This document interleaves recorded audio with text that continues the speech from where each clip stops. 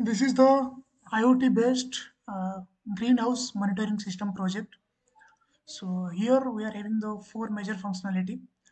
One is the if the soil moisture is dry, then turn on the pump.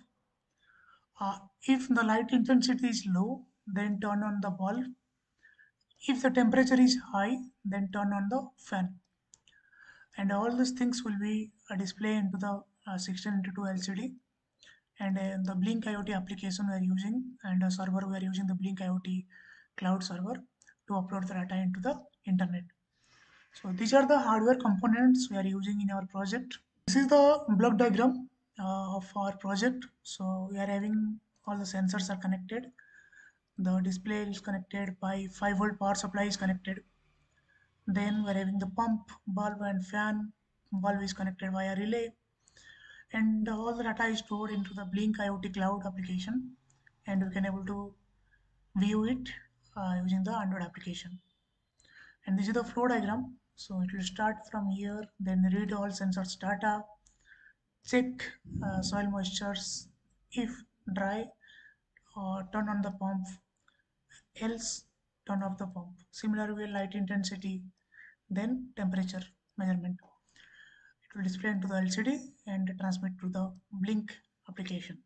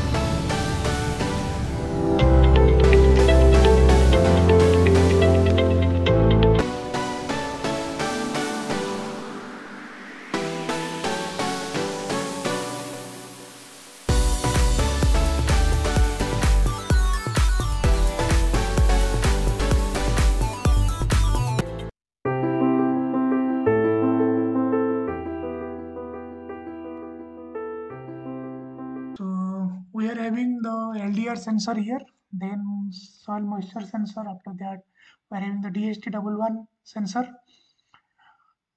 This is the LCD module, and this is the pump module. So this is the bulb, and the relay is connected with the bulb, and this is the fan module basically.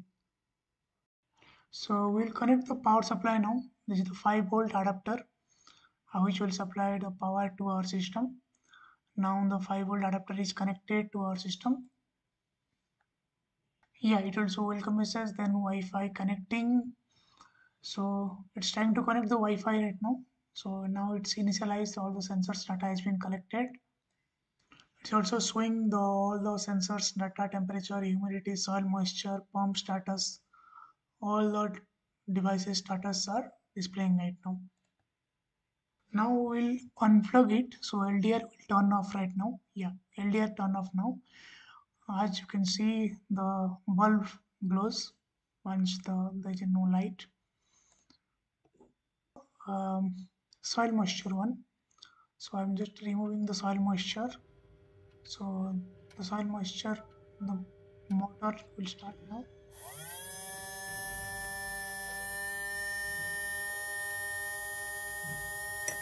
And this is the temperature sensor. Basically, it will also reflect the data to in the LCD.